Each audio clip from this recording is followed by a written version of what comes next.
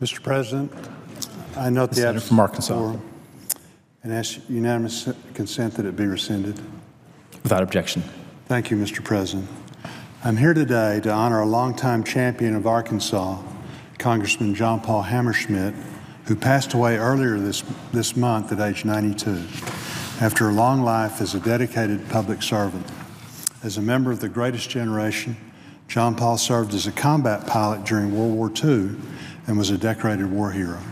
As a congressman from the 3rd District of Arkansas for 26 years and the only Republican member of the delegation at the time, he worked across the aisle to provide infrastructure and various improvements to Arkansas, paving the way for the growth in the northwest corner of the state. Even following his retirement more than 20 years ago, John Paul continued to serve the people who fondly referred to him as JPH. He always put Arkansas first. His vision for a two-party system in Arkansas led him to seek elected office. He paved the way for the Republican Party in the state, and his vision continues to be realized as the party continues its growth in the state. John Paul is a name that is just as familiar in Arkansas as it is to my colleagues in the Senate who served with him before serving in this chamber, as well as many members of the House who worked alongside him during his years of elected service, and through decades more of providing assistance to his beloved Arkansas. You would have been hard-pressed to find a kinder, gentler man than John Paul Hammerschmidt.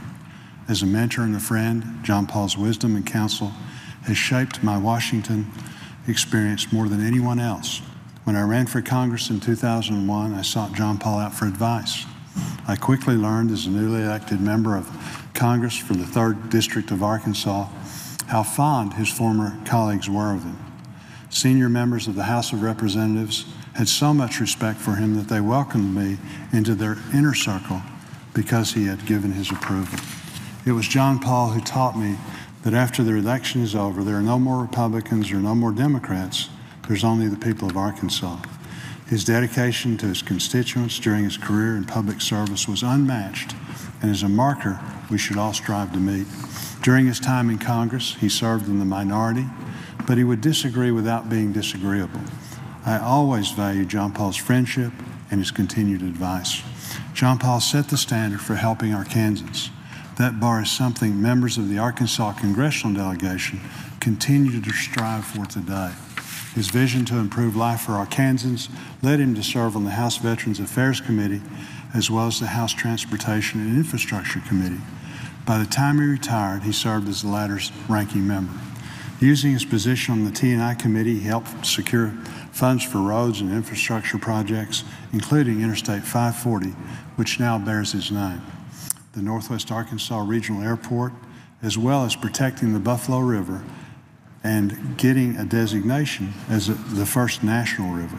John Paul left big shoes to fill. He believed he could make a difference in the lives of Arkansans because he believed in loving his fellow man. We are capitalizing on the benefits he helped provide, a testament of his time in Washington. From all Arkansans, I thank John Paul for his devotion to public service, his leadership, and his dedication to Arkansas. His example is something we should continue to strive for here in Washington.